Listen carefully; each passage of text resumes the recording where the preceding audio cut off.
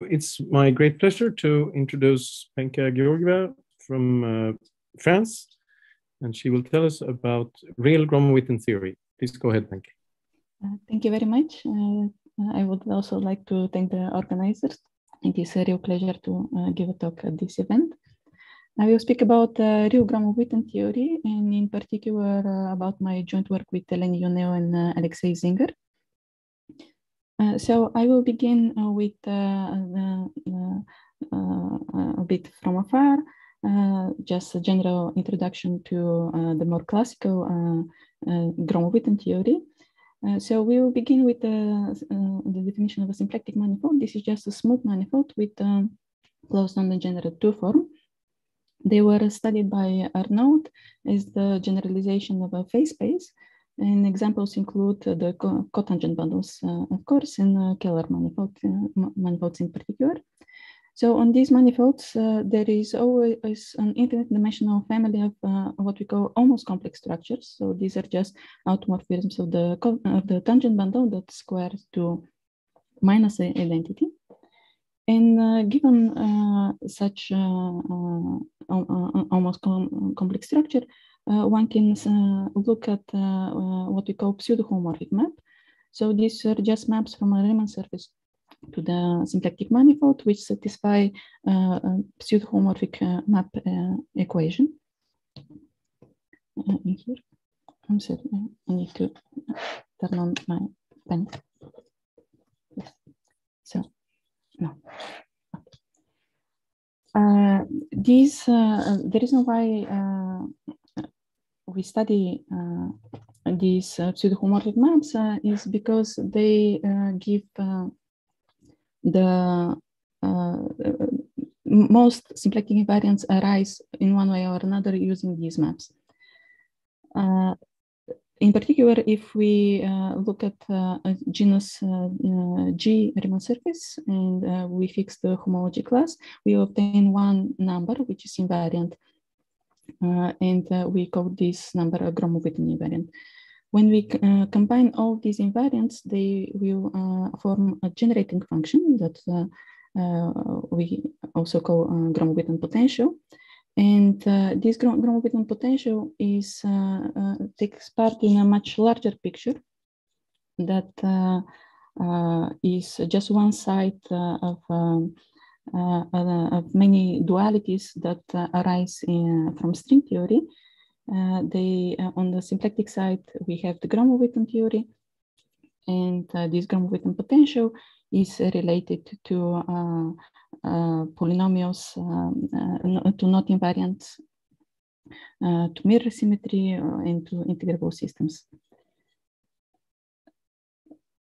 So a little bit more in detail, to introduce these invariants, we begin with the moduli space of stable marked pseudo-homomorphic maps. So these will be maps as before from a Riemann surface. We can also mark some points on this Riemann surface.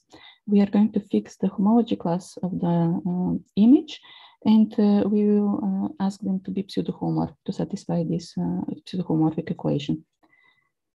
So then they will form a space which is the moduli space and which can be compactified. It is compactified by including maps from domains that have some nodes. This was introduced by Gromov in '85, and we can consider maps from these moduli spaces into X, that are the evaluation maps, and integrate closed forms that are pullback using these evaluation maps. And this will be the Gromov-Witten invariants. And I am having trouble here. So for every choice of a genus and for the Riemann surface and the homology class in the manifold and of the constraints, we obtain a number in this integral.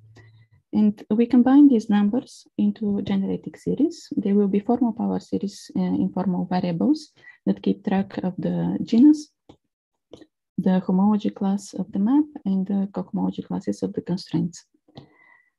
Examples of these generating functions include, in the case of a Calabi-Yau threefold, then the dimension of the modular space is actually 0, and we don't need to integrate any constraints. We will just count the maps. Then we keep track of the homology class and the Euler characteristic of the domain, and we form the Gromov-Witten generating series. It is often very useful to consider the exponential of this generating function. And this really corresponds to considering maps that have disconnected domains. They are better behaved when we consider degenerating the target manifold and considering symplectic sum formulas. Another example of a generating function is just in the case of, say, a projective space and the projective plane in genus 0. We can consider generating series of counts of degree d curves that pass through 3d-1 points. And I have listed the numbers that one obtain when we count these maps. And in fact, there is a recursive formula for these numbers that was obtained by Kansevich, and it solved a very long-standing question in enumerative geometry about these counts.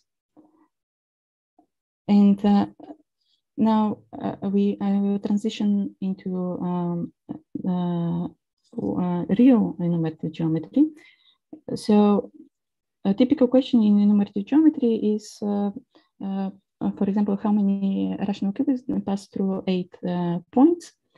And the answer is 12 in the case we consider the complex numbers, but in the case we consider the real numbers, then the number actually depends on the position of the constraints. So we will see 8, 10, or 12 solutions. Another parallel is if we have a degree d polynomial, then if we consider the number of roots over the complex numbers, it is always the degree of the polynomial, whereas if we try to find the real roots, that number will depend on the coefficients. And so this is the general behavior of the real case. We can only expect to obtain an invariant that gives a lower bound of the actual solutions, and this invariant number, it must count these solutions with a sign. So the first invariant count was obtained by Belchanger in 2003 in genus 0 and for symplectic manifolds of dimension 4 and 6. And here I listed the numbers that are obtained in the real case.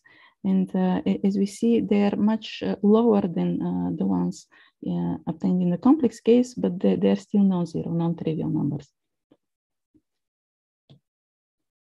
The modular space perspective of these questions, it begins with a symplectic manifold on which there is an involution, an anti-symplectic involution. That means that it pulls back the symplectic form into minus itself. And the basic example is the projective space with the standard conjugation. So what we are interested in is the maps which are invariant under this conjugation, this involution. So they will form the real modular space.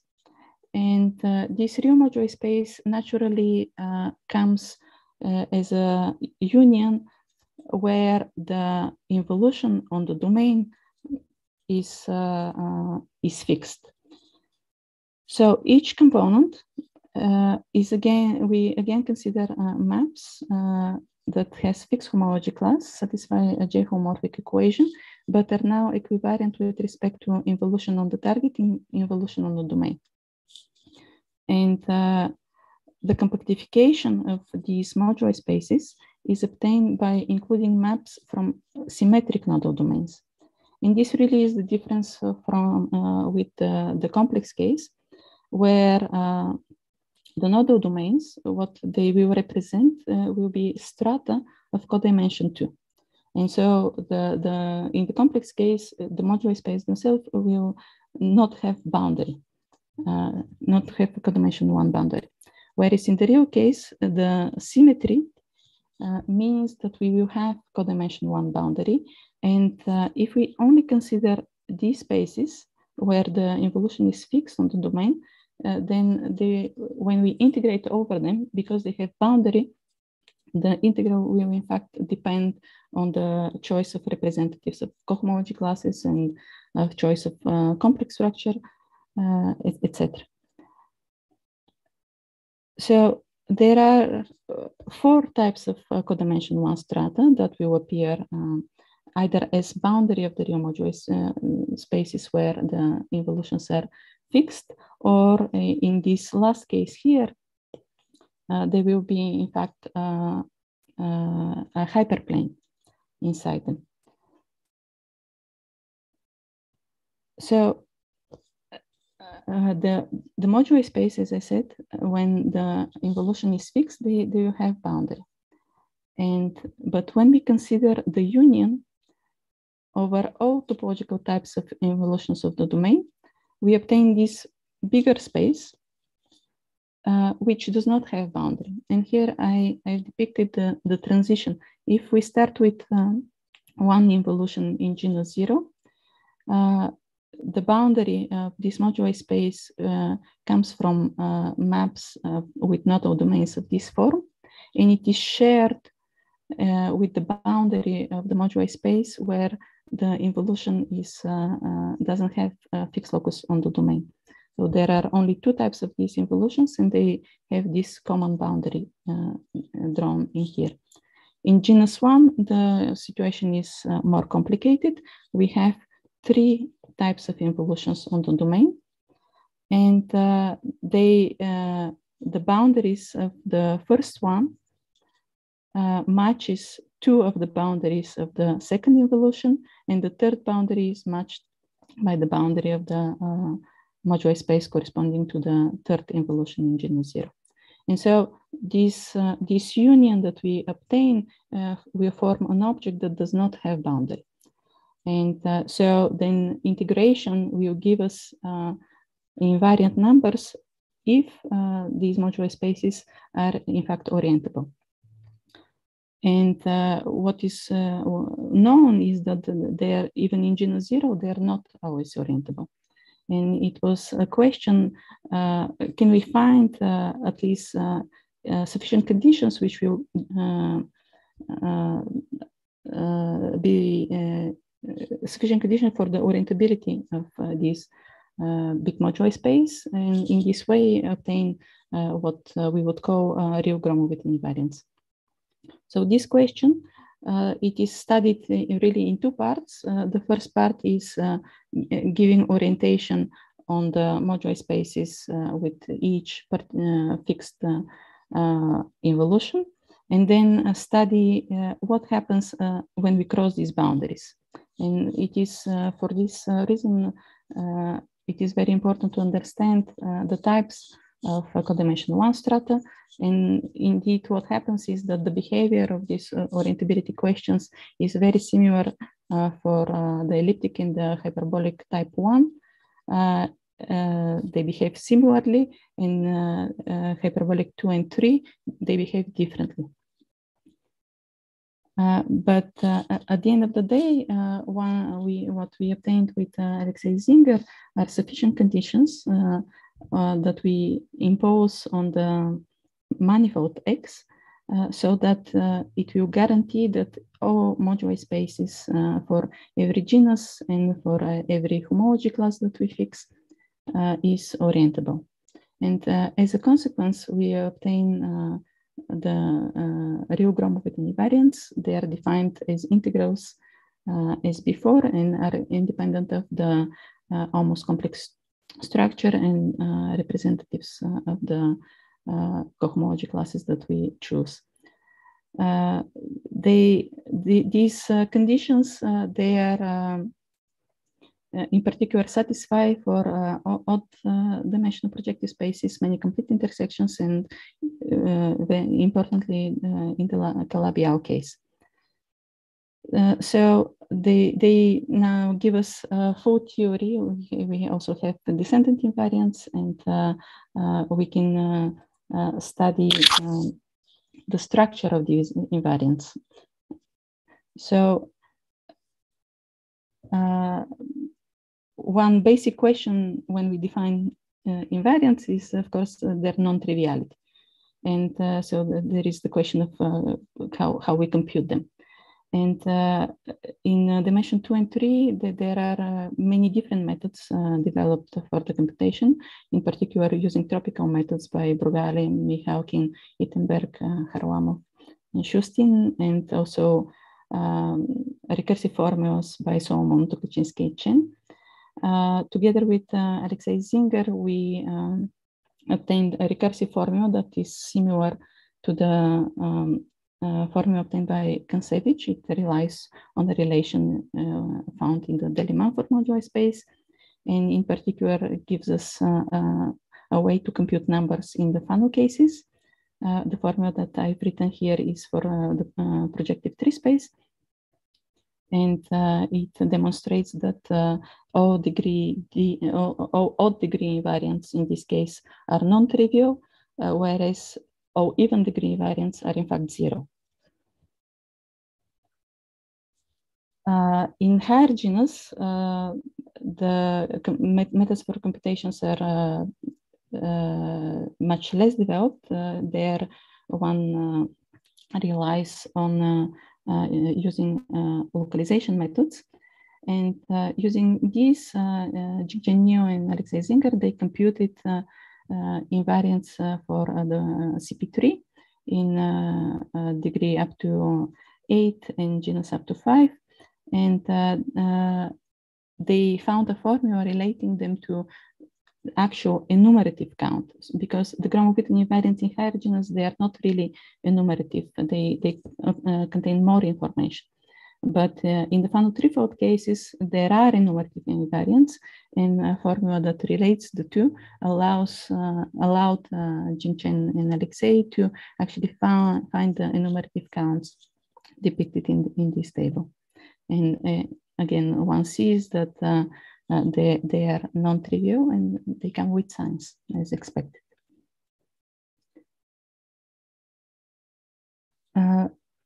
So, as in the complex case, these real invariants, they are one side of a bigger picture.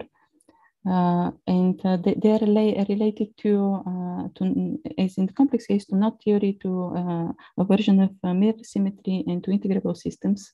And these relations come from string theory, and in particular, there is an intrinsic symmetry that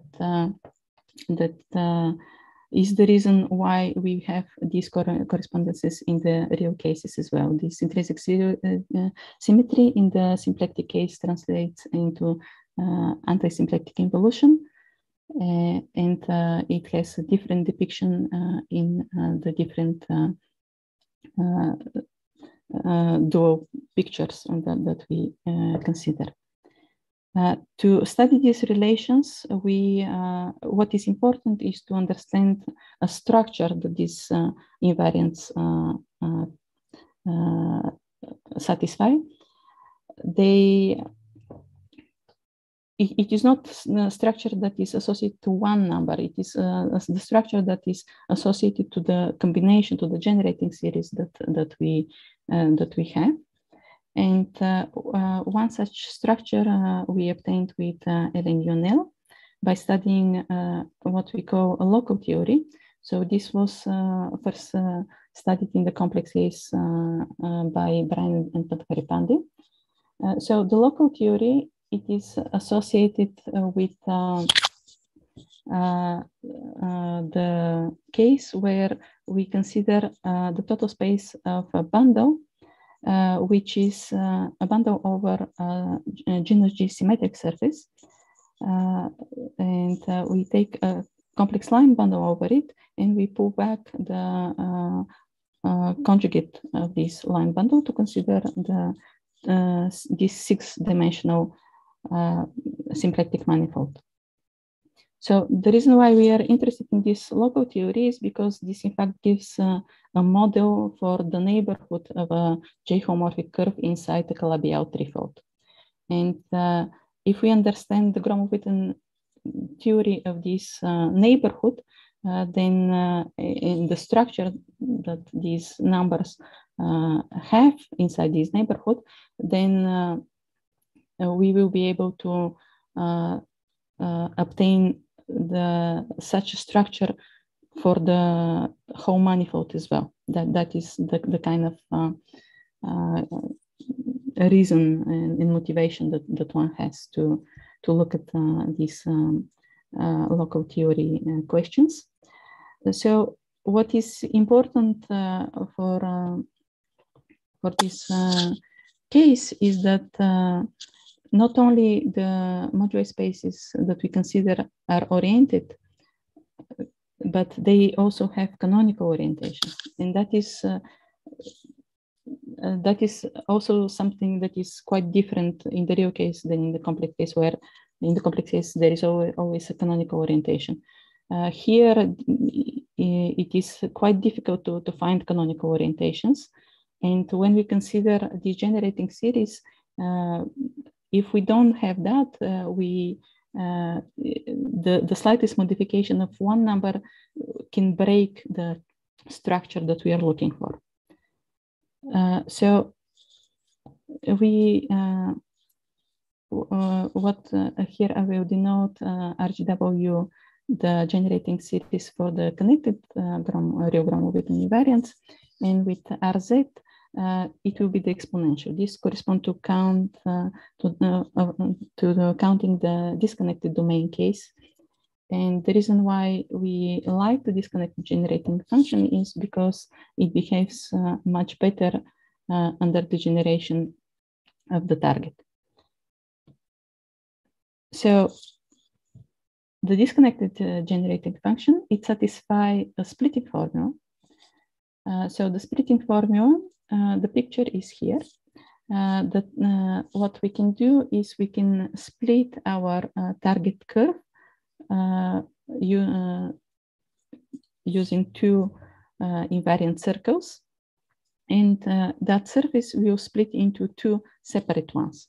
And Gromov-Witten, the disconnected Gromov-Witten invariants of this target space can then be computed using the Gromov-Witten invariants of these two pieces. So this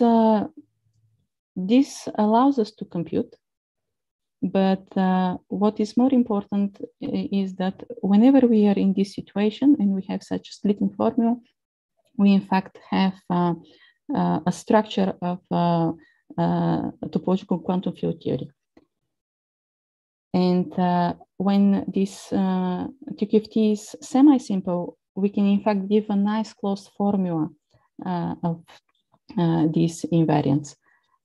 Even though this method will allow us to compute, it is not as efficient as what the structure of a topological quantum field theory will give us. So in order to speak about the TQFT, I need to introduce the cobordism categories that are involved here. So we will consider two-dimensional cobordism categories. So the objects will be disjoint union. In the classical case is the oriented case. The objects are disjoint unions of oriented circles, and the morphisms are oriented surface with boundaries. What we are interested in is what will be the unoriented category, or the Klein cobordism. The K stands for Klein.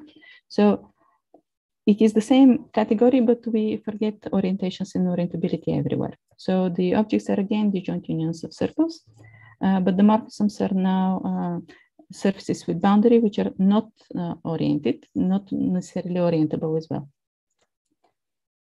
The oriented category is a subcategory of the unoriented one, where we simply consider these oriented cobordisms. The generators of the oriented category are the cup, the tube, the twist, and the two pairs of pants.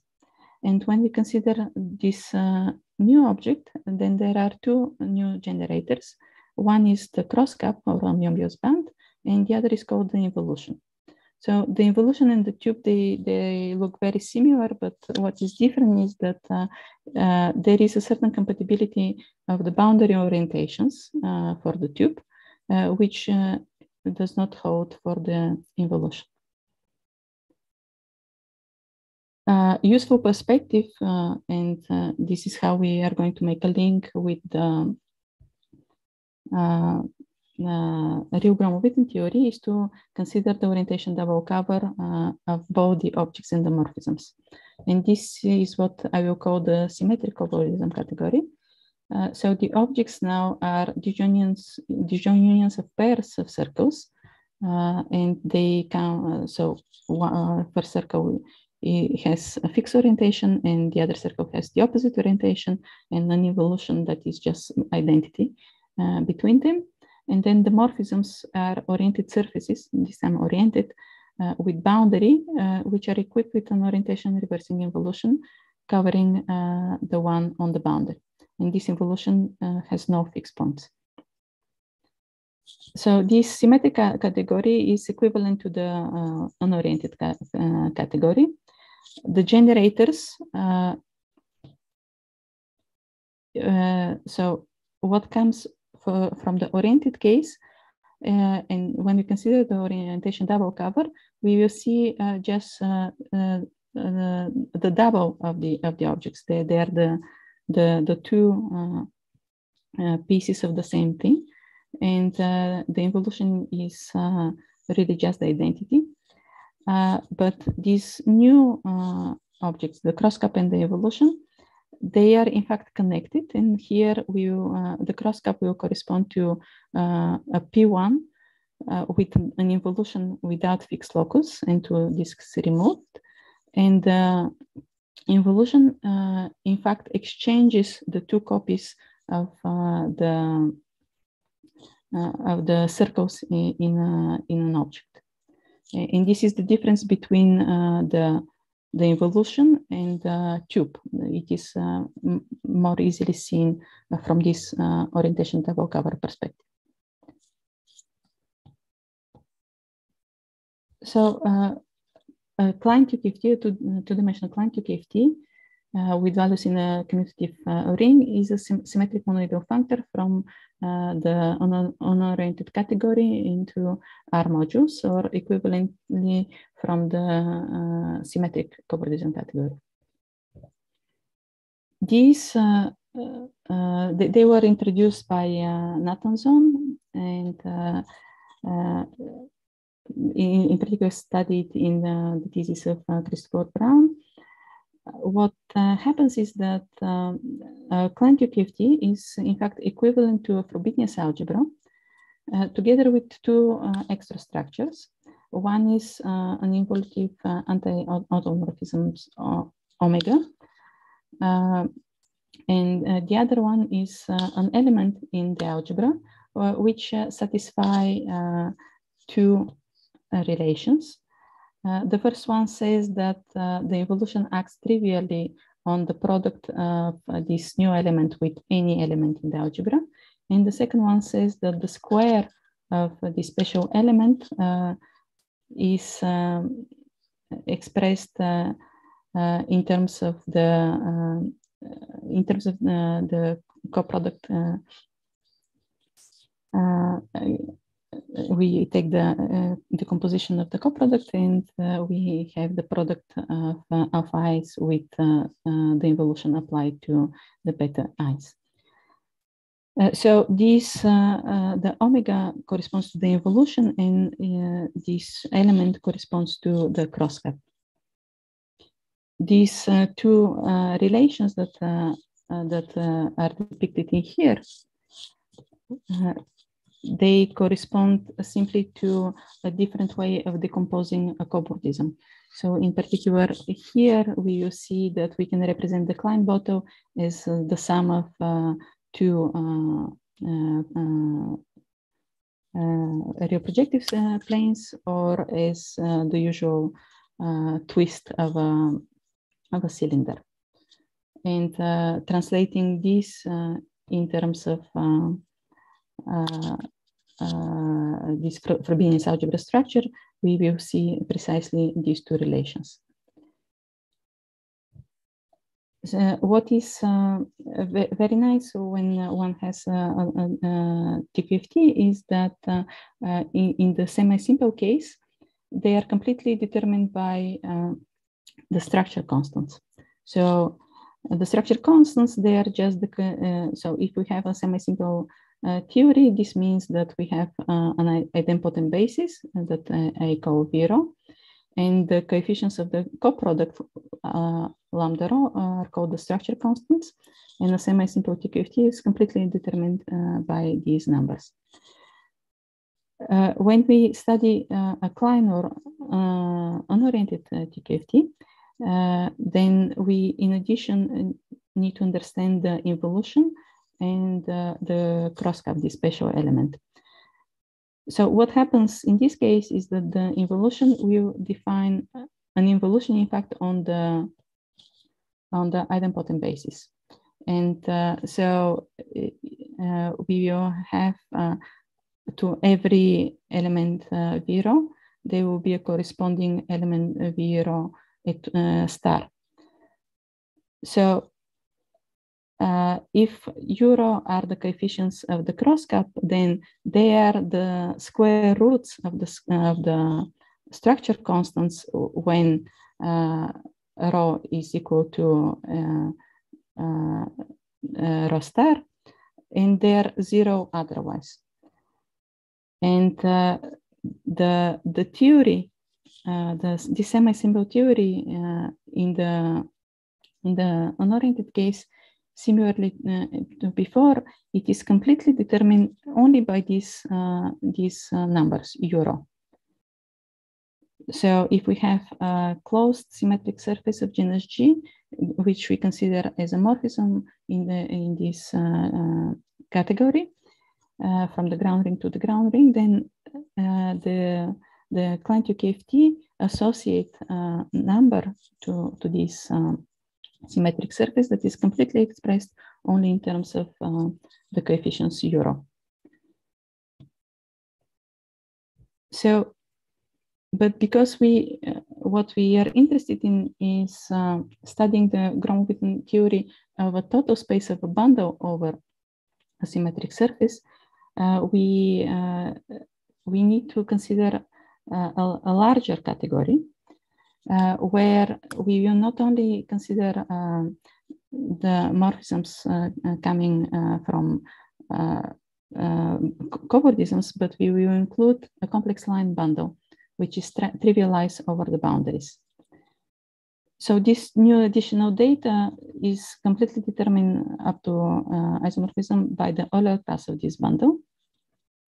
And so the generators of this theory are the same as before, but we need to be able to increase the Euler number or decrease it. And so we need to consider two more generators depicted here.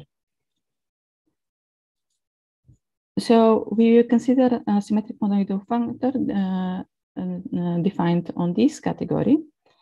And this theory, again, is determined by the level zero theory, where these bundles are completely trivial.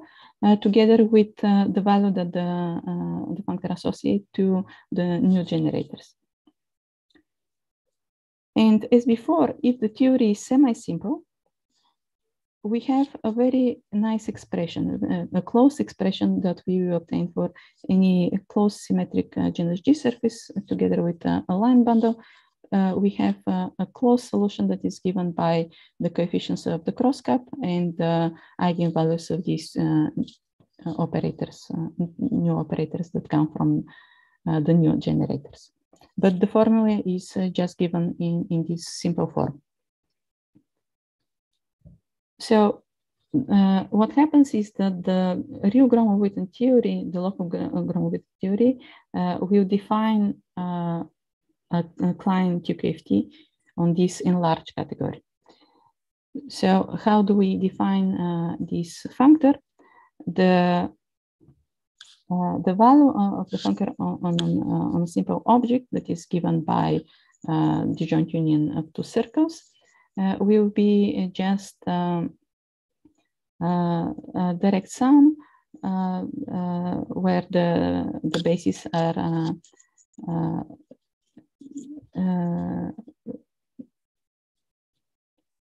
enumerated by the compositions of the degree D, partitions of the degree D. And so a cobordism in the symmetric category from n copies of this simple object to n copies of them, we will associate a morphism so that on a basis element, we will consider the partition function, the disconnected generating function of the real Gromov-Witten invariants with target space coming from a genus G surface together with complex line bundle L. And these will be the ramification profiles that are required from the maps. So this theory is in fact a semi-simple theory. And the reason for this is that really the level 0 theory corresponds to real Hurwitz numbers. And it is well known that Hurwitz theory forms, it is, I think, the first basic example of a semi-simple theory where the idempotent basis is given by this expression. So we can then compute the involution and the cross-cap. And this will allow us to completely solve the theory in this case. So the involution is very simple. On the idempotent basis, it just takes a base element that correspond to irreducible representation to the basis element that correspond to the conjugate irreducible representation. The computation of the cross-cap is much more involved. It uses what we call a sign Frobenius indicator, which can recognize the self-conjugate representations. And this particularly nice expression written in here comes from using a wire formula for Bn, and in particular the equality identity that I've written in here. And so having the expression for the cross-cap, we are then able to completely solve this theory, and in the Calabi-Yau case, this means that in this case the line bundle is of degree G-1. The solution for the disconnected count is given using this simple formula that is a sum over self-conjugate representations.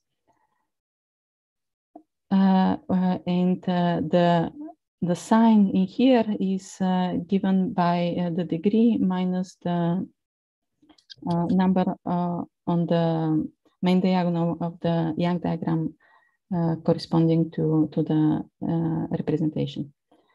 So this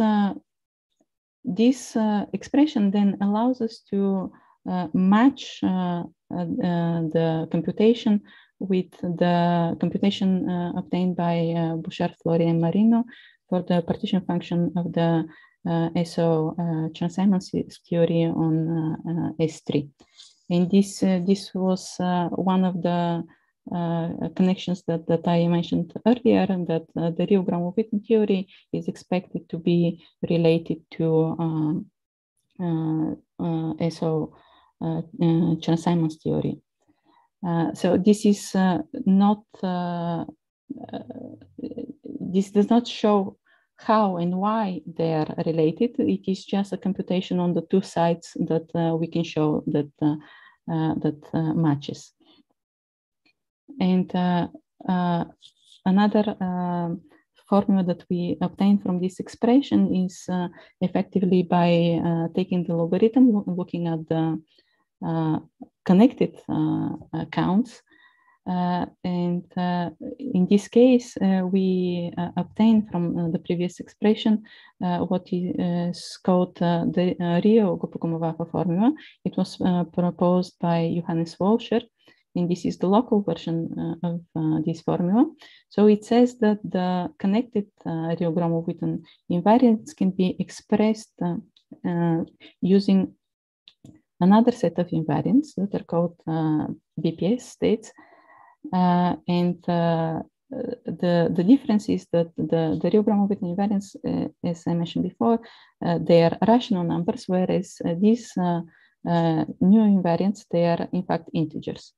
And so this is again in the work with Eleni Ionel, we in fact show that indeed in the real case we have such expressions, and these numbers they are also equal modulo to the complex BPS states. That is I think it's again gives evidence that these numbers really are the counts of certain objects that we don't understand very well. So I will stop here, and I thank you for the attention.